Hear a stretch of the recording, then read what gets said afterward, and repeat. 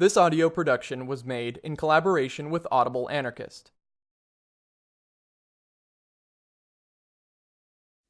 The Child and Its Enemies by Emma Goldman.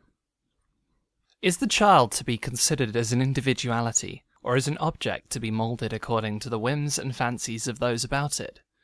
This seems to me to be the most important question to be answered by parents and educators, and whether the child is to grow from within, whether all that craves expression will be permitted to come forth toward the light of day, or whether it is to be kneaded like dough through external forces, depends on the proper answer to this vital question.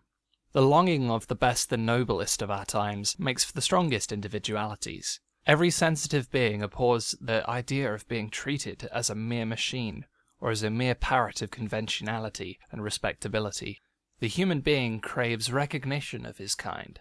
It must be borne in mind that it is through the channel of the child that the development of the mature man must go, and that the present ideas of the educating or training of the latter in the school and the family, even the family of the liberal or radical, are such as to stifle the natural growth of the child. Every institution of our day, the family, the state, our moral codes, sees in every strong, beautiful, uncompromising personality a deadly enemy.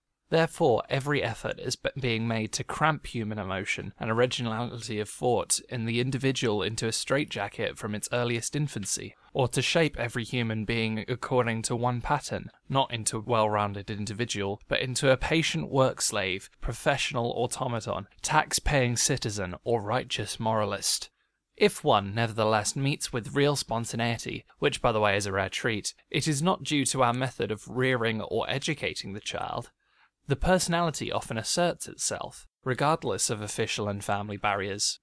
Such a discovery should be celebrated as an unusual event, since the obstacles placed in the way of growth and development of character are so numerous that it must be considered a miracle if it retains its strength and beauty, and survives the various attempts at crippling that which is most essential to it. Indeed, he who has freed himself from the fetters of the thoughtlessness and stupidity of the commonplace, he who can stand with moral crutches, without the approval of public opinion, private laziness, Friedrich Nietzsche called it, may well intone a high and voluminous song of independence and freedom. He has gained the right to it through fierce and fiery battles. These battles already begin at the most delicate age.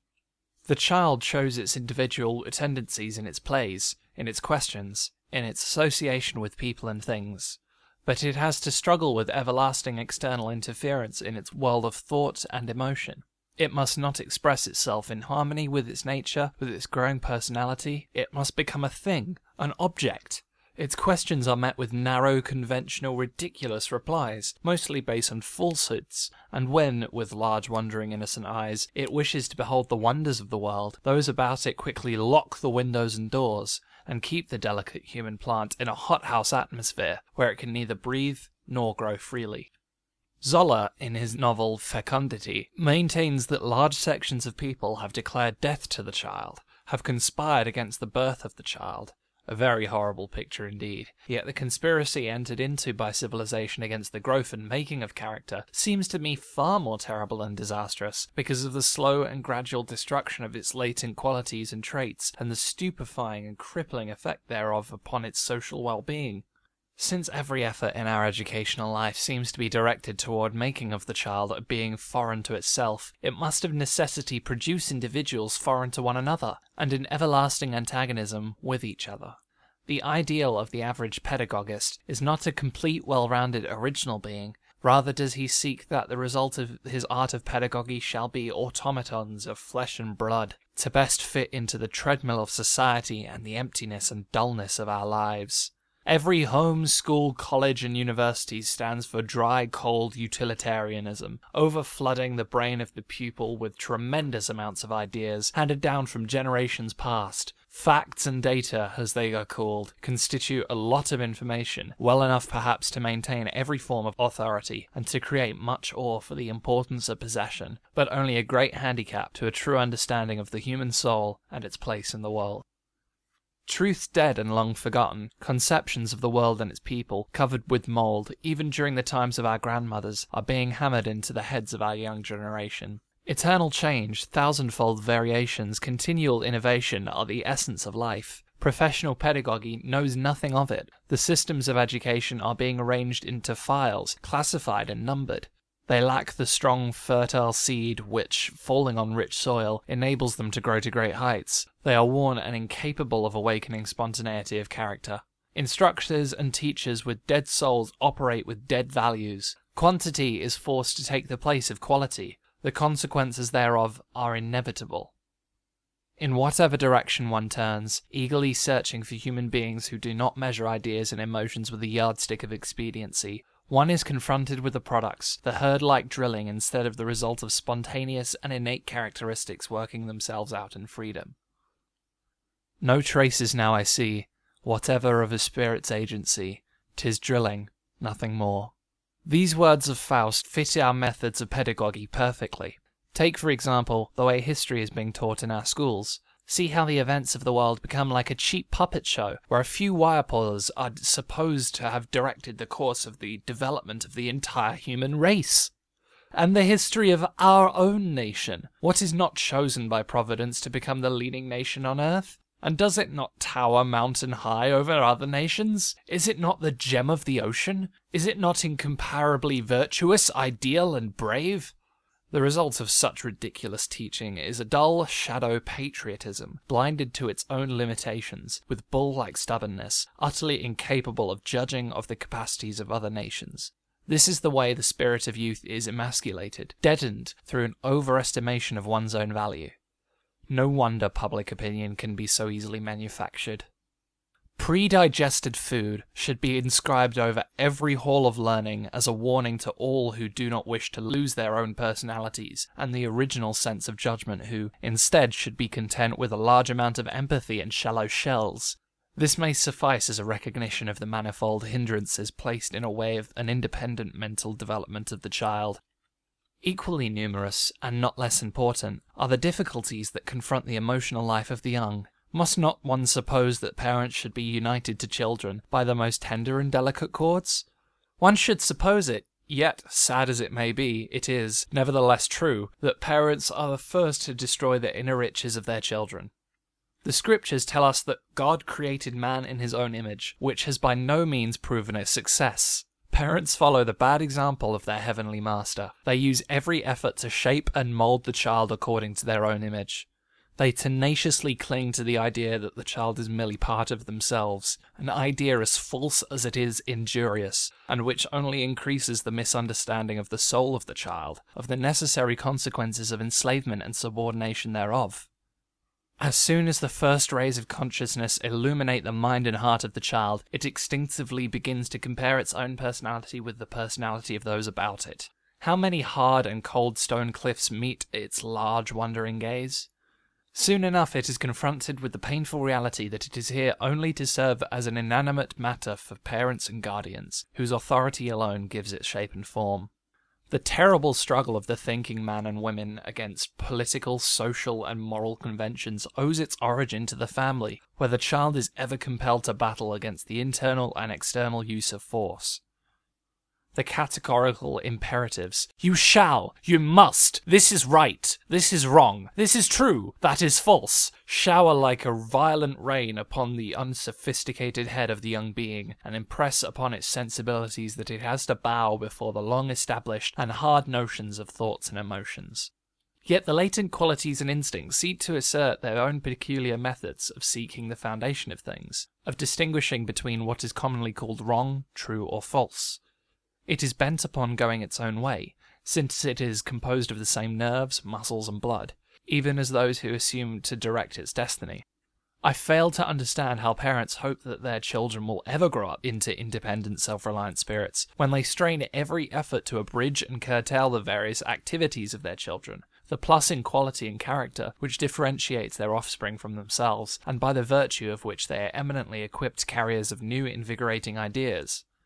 A young delicate tree that is being clipped and cut by the gardener in order to give it an artificial form will never reach the majestic height and the beauty as one allowed to grow in nature and freedom.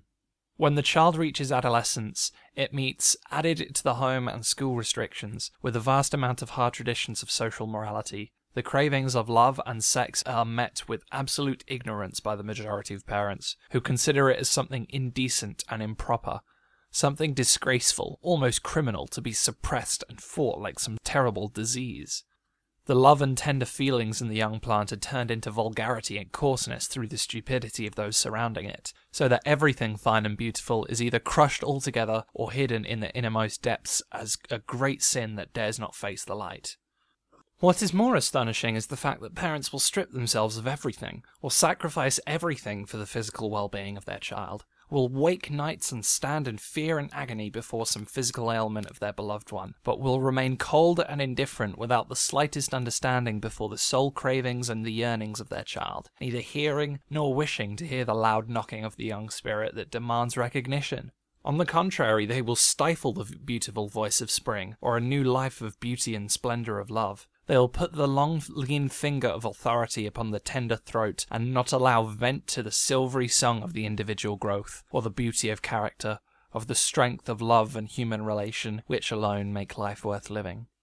And yet these parents imagine that they mean best for the child, and for aught I know some really do. But their best means absolute death and decay to the bud in the making. After all, they are but imitating their own masters in state, commercial, social, and moral affairs, by forcibly suppressing every independent attempt to analyse the ills of society, and every sincere effort towards the abolition of these ills, never able to grasp the eternal truth that every method they employ serves as the greatest impetus to bring forth a greater longing for freedom, and a deeper zeal to fight for it. That compulsion is bound to awaken resistance. Every parent and teacher ought to know. Great surprise is being expressed over the fact that the majority of children of radical parents are either altogether opposed to the ideas of the latter, many of them moving along the old antiquated paths, or that they are indifferent to the new thoughts and teachings of social regeneration. And yet there is nothing unusual in that. Radical parents, though emancipated from the belief of ownership in the human soul, still cling tenaciously to the notion that they own the child, and that they have the right to exercise their authority over it. So they set out to mould and form the child according to their own conception of what is right and wrong, forcing their ideas upon it with the same vehemence that the average Catholic parent uses. And with the latter, they hold out the necessity before the young to do as I tell you, and not as I do. But the impressionable mind of the child realizes early enough that the lives of their parents are in contradiction to the ideas they represent. That, like the good Christian who fervently prays on Sunday, yet continues to break the Lord's commands the rest of the week, the radical parent arraigns God, priesthood, church, government, domestic authority, yet continues to adjust himself to the condition he abhors. Just so, the free-thought parent can proudly boast that his son of 4 will recognize the picture of Thomas Paine or Ingersoll, or that he knows that the idea of God is stupid, or that the social democratic father can point to his little girl of 6 and say, "Who wrote the Capital, dearie?" "Karl Marx, pa!" Or that the anarchistic mother can make it known that her daughter's name is Louise Michel, Sofia Perovskaya, or that she can recite the revolutionary poems of Herweg, Freilegraf, or Shelley, and that she will point out the faces of Spencer, Bakunin, and Moses Harman almost anywhere. These aren't by no means exaggerations. They are sad facts that I have met in my experience with radical parents. What are the results of such methods of biasing the mind? The following is the consequence, and not very infrequent either. The child, being fed on one-sided set and fixed ideas, soon grows weary of rehashing the beliefs of its parents, and it sets out in a quest of new sensations, no matter how inferior or shallow the new experience may be. The human mind cannot endure sameness and monotony, so it happens that the boy or girl, overfed on Thomas Paine, will land in the arms of the church. Or they will vote for imperialism only to escape the drag of economic determinism and scientific socialism. Or that they open a shirt-waist factory and cling to their right of accumulating property, only to find relief from the old-fashioned communism of their father. Or that the girl will marry the next best man, provided he can make a living, only to run away with the everlasting talk on variety. Such a condition of affairs may be very painful to the parents who wish their children to follow in their path, yet I look upon them as very refreshing and encouraging psychological forces. They are the greatest guarantee that the independent mind, at least, will always resist every external and foreign force exercised over the human heart and head. Some will ask, what about weak natures? Must they not be protected? Yes, But to be able to do that, it will be necessary to realize that education of children is not synonymous with herd-like drilling and training. If education should really mean anything at all, it must insist upon the free growth and development of the innate forces and tendencies of the child. In this way alone, we can hope for the free individual, and eventually also a free community, which shall make interference and coercion of human growth impossible. This has been a production of Audible Anarchist. You can find more Audible Anarchist on YouTube.